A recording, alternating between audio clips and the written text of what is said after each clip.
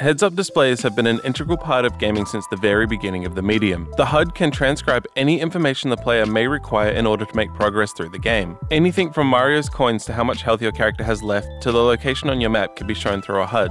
While I think games now rely too heavily on their displays and distract from interesting gameplay mechanics and even sacrificing levels of immersion, I think interesting HUDs aren't given their due credit. So I'd like to look at what's done right, what's done wrong, and what could be done better.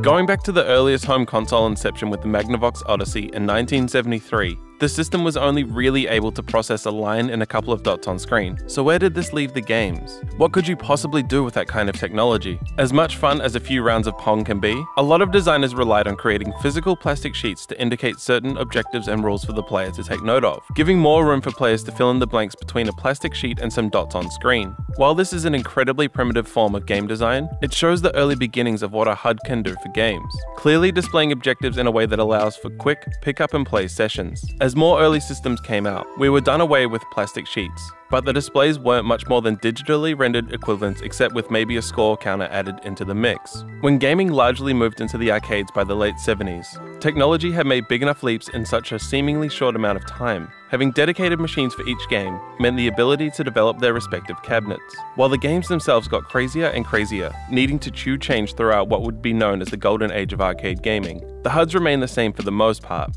From Asteroids to Donkey Kong, most of what was displayed was a life and score system pushed aside in the corners of the screen. Although simple, these two aspects would become a key staple on home gaming for many years to come. Home console gaming is where things get more and more complex, especially for the HUDs. And this is where we need to go over the different kinds of displays since we've well moved past the plastic sheets and high scores. According to Beyond the HUD, a thesis written by Eric Fagerholt, there are 4 types of heads-up display styles. Diegetic, where the interface is included within the game world and can be seen by both characters and players. Non-diegetic, only visible to players and removed from the in-game world. This is the most common form of a HUD. Spatial, elements of the display exist in the digital space, but are removed from the game world itself. Meta, displays existing in the game world, but not necessarily for the player, example being most uses of blood splatter on screen. So looking to Super Mario Bros, we can see both diegetic and Mario's different forms signaling his health and abilities, and non-diegetic with high scores, timer, plus everything else disconnected from the game world. The idea of having a diegetic display of Mario's health has traveled across all other core titles of the franchise, and can even be seen in other platformers like the Donkey Kong Country series on the SNES, where having just one Kong means one hit left, and 2 Kongs is that extra safety net. We can use more than just intrusive numbers, letters, and bars to send important information to players as they progress through games.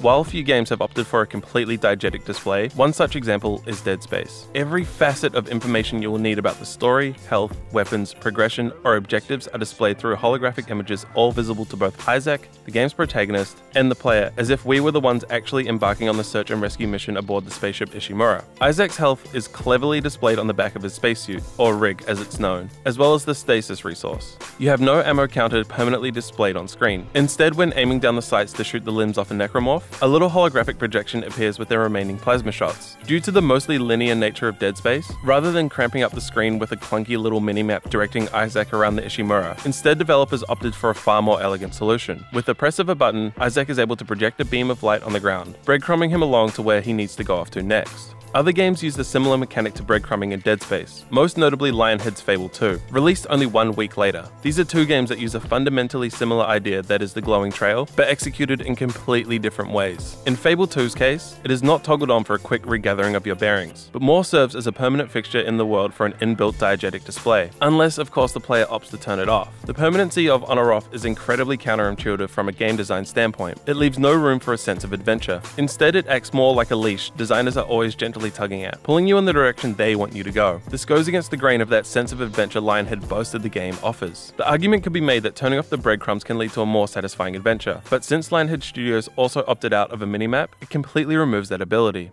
Unfortunately, Peter Molyneux was so adamant the permanent fixture of the breadcrumb trail was a good idea, the game wasn't designed with the feature turned off in mind. With long load times when pausing and bringing up the map in menus, it ends up far too disconnecting of an ordeal and really derails from any sense of adventuring. There's no single or combination of HUDs that are objectively better than the other. It's all about how designers play to the strengths of their games. Similarly, a HUD shouldn't affect gameplay directly. Imagine if Paper Mario: The Thousand Year Door tried to have a fully diegetic interface. It simply wouldn't work, or at the very least lack the clarity in place of a false sense of immersion. A lot of the charm seen in the combat screens would be lost, losing what makes the game so beloved by many. It doesn't directly impact how the game is played, but instead adds to the completed package. Communication is key in a lot of games, especially those with complex battle systems like RPGs. If they were to go completely diegetic, information could be lost for the sake of trying to immerse players. Realism has its place, but with games like Paper Mario, immersion can take a backseat in place for the charm it brings to the table instead. Going back to Dead Space, the holographic displays don't change how you go about killing the necromorphs, rather just get you into the mindset of Isaac, giving the sense of realism that adds to the tension where it's warranted.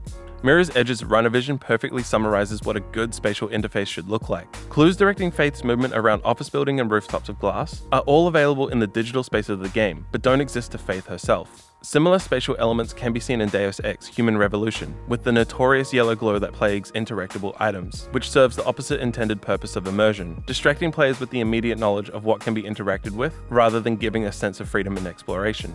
When Retro took the reins of the Metroid franchise in form of the Prime series, they moved a completely non-diegetic HUD formed in the original game to Super Metroid and moved them into Samus's visor, while all aspects are visible to both the player and Samus, giving it a heavy diegetic interface, which allowed the majority of the game's story and lore to be explored through scanning. Some meta elements were introduced in the form of raindrops, frosted breath, and the Space Hunter's reflection during firefights. Having meta descriptions like this helped draw players into the isolation and eerie atmosphere the Retro games did so well. Sometimes meta representation like this can be cosmetic. A lot of times it can directly affect gameplay itself, such as low visibility in Uncharted games when Nathan Drake has taken too much damage, or when you get inked by those pesky bloopers in Mario Kart. Meta displays seem to step away from the rule of not being able to distract from gameplay directly, where the fourth wall breaking seems to add to gameplay rather than complement the mechanics of the game. From the early beginnings of putting plastic on your TV to the multitude of ways to display different information, HUDs are always changing the way developers look at their games, be it for a streamlined means of funneling through what is important to know to the player, or to help create a deeper sense of immersion. It's good to note when games are pushing the boundaries of what is a very integral part of the overall gaming experience onto players in new and interesting ways.